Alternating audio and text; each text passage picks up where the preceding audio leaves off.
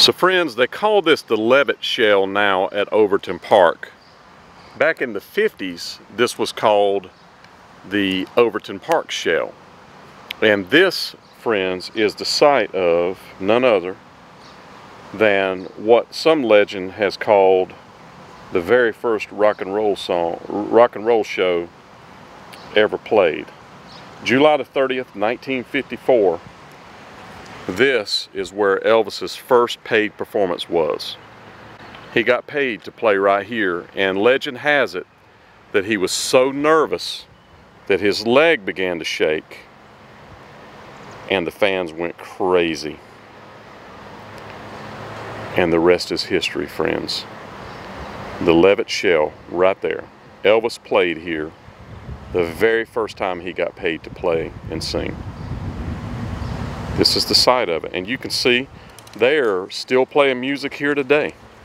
They're setting up for a show, but this is where they say the very first rock show happened, right here, friends. So friends, you're gonna find this hard to believe. He was actually opening for Slim Whitman, and this is from the newspaper at that time. And if you notice, they spelled his name wrong, Ellis, instead of Elvis. This was backstage that night, the very first show he got paid to do at the shell.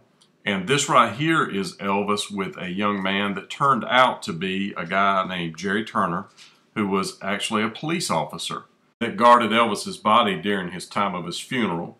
And this is Elvis the very next year backstage, and he was becoming somewhat of a star by this time, as you can imagine. So this was it, friends. This is the stage. And that's what it looked like looking out. Probably looked a little different back then, but still close. How you guys doing? So I searched pretty hard and was unable to find any photos of Elvis actually on the stage here other than backstage. I was able to find some stuff, but it happened right there at the Levitt shell.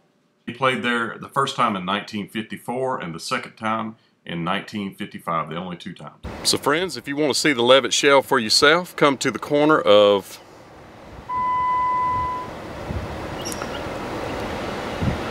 Museum Drive and Mommy Moss Lane, and the shell is right